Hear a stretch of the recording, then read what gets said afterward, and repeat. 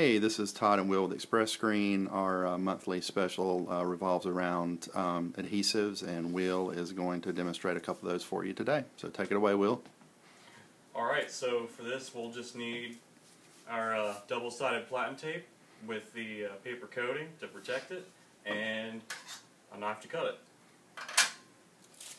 So, very important rule to follow when you're applying this to your palette is that you don't want any air bubbles, because that will show up on your print.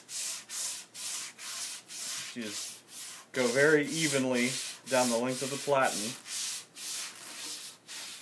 until you get right about to the end, not quite to the neck of the Platen yet, and then now that it's down all the way,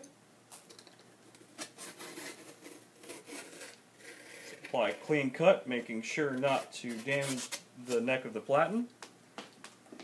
And it's always a good practice to go around on all your corners and just cut off the extra bit, like so.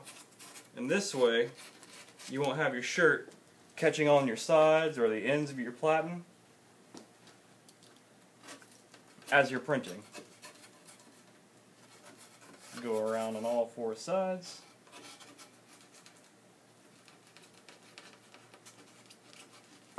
Still making sure not to cut off any part of your Platen or scratch it. And now that we have it all cut out, you just make a little nick in it on the corner and the paper coating and peel it off like so.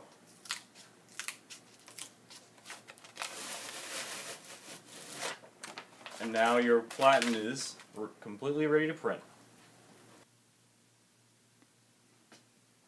Alright, today I'm going to show you how to retack your palette with Techmar's water-based hand-apply adhesive. And this has a very similar consistency to Elmer's glue, actually. And to apply it, just squirt over your palette like so. Just a thin coating, a little bit less than you might think you need.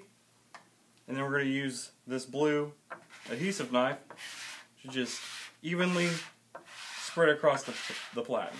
And even if you're using double-coated palette adhesive, it's eventually going to have enough lint on it to where it's not going to be sticky enough to print with. So you're just going to use this to revitalize your Platen. And as I'm spreading this over, it's already going to start air drying.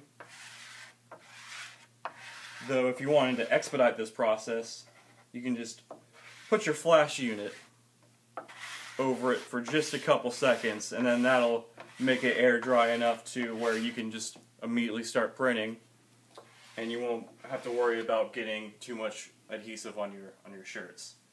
And there we go. Now it's completely even. It's going to start air drying even faster, and you can already tell it's got just a little bit of tack to it. And there you go. Alright, well thank you so much, Will. Hope this video has been informative to you guys, and keep in mind the special this month till the end of September is add any of these adhesive products to your order and get 10% off the total order. Thanks a lot and have a great day.